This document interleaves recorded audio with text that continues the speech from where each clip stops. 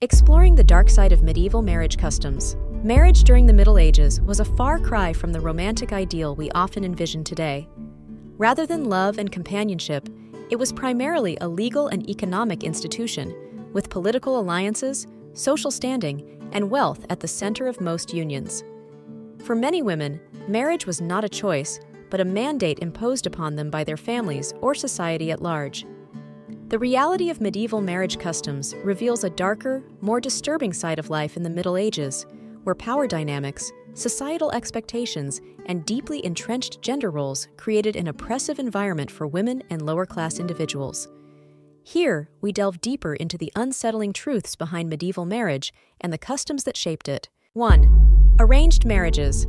Bonds of duty, not love. In medieval society, especially among the upper classes, marriage was rarely a matter of personal choice. It was, more often than not, an arranged affair, orchestrated by families seeking to enhance their social or political standing. Marriages were seen as strategic alliances between families, designed to solidify relationships, gain territories, or consolidate wealth. In this context, love and personal happiness were secondary concerns, if they were considered at all. Young women, often still children themselves, were treated as valuable assets whose marital arrangements could elevate a family's position. These arrangements could be made when the children were mere infants, with girls promised to much older men based on the potential benefits the union might bring.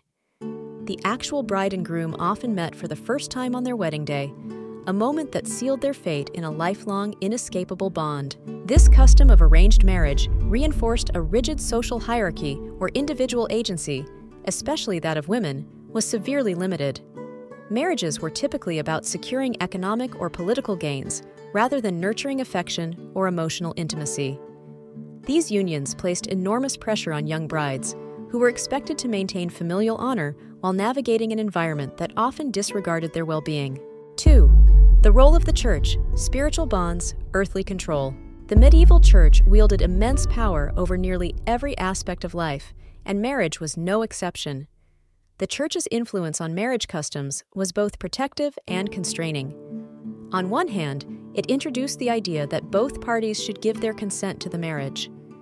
However, the church also played a key role in enforcing the permanence of marriage, forbidding divorce, and making it nearly impossible for unhappy couples to part ways. Once vows were exchanged, the marriage was considered a holy sacrament, blessed by God and unbreakable by man. This belief placed enormous pressure on individuals to endure their marriages, no matter the personal cost. Marital disputes, abuse, or neglect were often overlooked, as breaking up a marriage was seen as a spiritual failing, not just a legal one.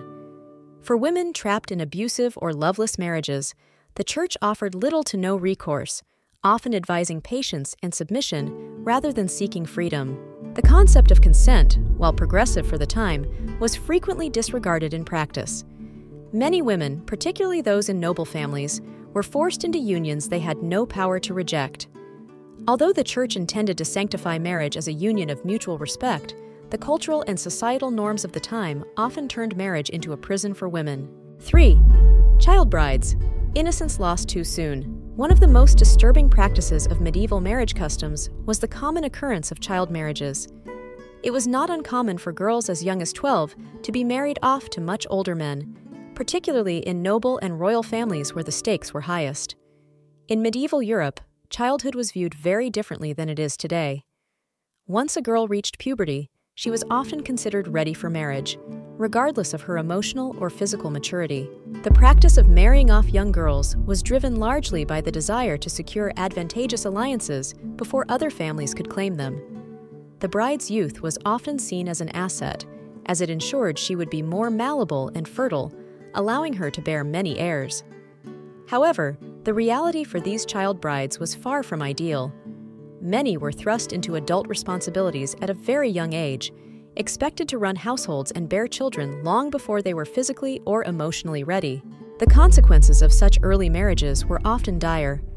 Young girls faced numerous health risks from early pregnancies, including a high mortality rate during childbirth.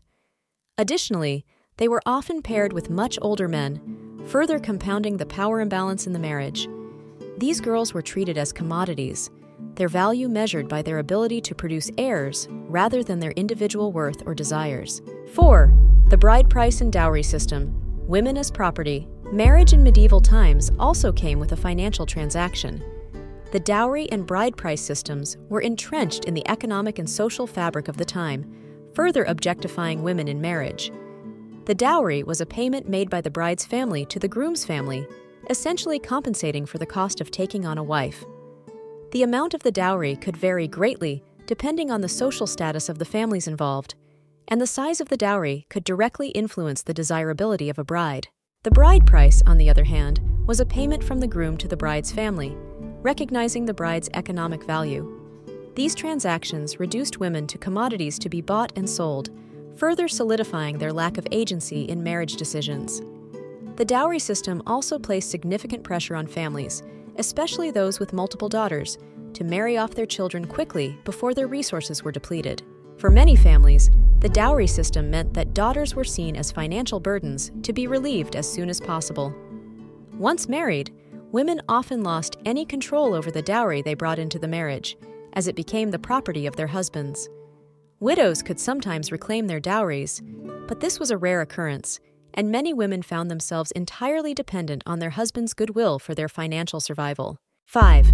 Marital rights and domestic tyranny. In medieval marriage, the concept of coverture meant that a woman's legal identity was subsumed by her husband's upon marriage. This legal doctrine gave husbands almost total control over their wives' lives, property, and bodies. A married woman had no legal standing separate from her husband. She could not own property, enter contracts, or seek justice without her husband's consent. Perhaps most shockingly, a husband had complete control over his wife's body. Marital rape was not recognized as a crime. A wife was expected to submit to her husband's sexual demands, and her refusal could be met with violence or coercion. This made medieval marriages an arena of unchecked power and control, where the wife had few, if any, legal protections. Domestic abuse was also rampant, with little recourse for women trapped in violent marriages. Husbands were granted wide latitude to discipline their wives, and although extreme violence was frowned upon by society, it was rarely punished. The social and legal structures of the time effectively rendered women powerless within their own marriages. 6. Consent and abduction. The dark reality of forced marriages. While consent was officially a requirement for marriage in the Middle Ages, it was often a mere formality, especially for women. The concept of forced marriage was a reality for many, particularly among the lower classes. Women could be coerced into marriage through social pressure, threats, or even outright kidnapping. In some cases, men would abduct women they wished to marry, forcing them into a union that was later legitimized by local authorities or the church. These abductions were often violent and traumatic, leaving women with little choice but to comply with their captors' demands. Once the marriage was formalized, there was no way out, as divorce was not permitted. The practice of bride abduction illustrates the lack of agency women had in their marital choices and the extent to which medieval society prioritized male power and control over female autonomy. A dark legacy of control and power. The customs surrounding medieval marriages were far more than just rituals of love and commitment. They were structures that upheld a deeply patriarchal society where women were often little more than pawns in a larger game of political and economic strategy.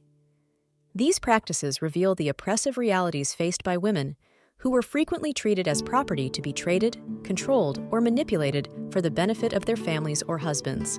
While some elements of medieval marriage customs have faded into history, the legacy of gendered power imbalances and social control still echoes in modern-day conversations about marriage and equality.